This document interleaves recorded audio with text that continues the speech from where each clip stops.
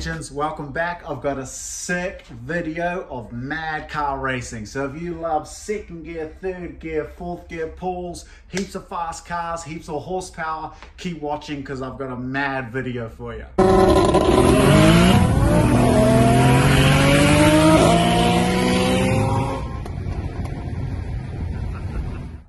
As you can see, I've got some bad boy footage. So last Sunday was a downshift event in Queensland at Queensland Raceway. Early morning, so it was crispy cold. It was like 12 degrees. So the car was running absolutely amazing. If you haven't seen this car, it's a S15 with a 2J. It produces up to about 680 horsepower, boost by gear, so that's only really from third gear onwards. Anyway, car ran an absolute dream. In that hour and a half, it was pretty much an hour of racing.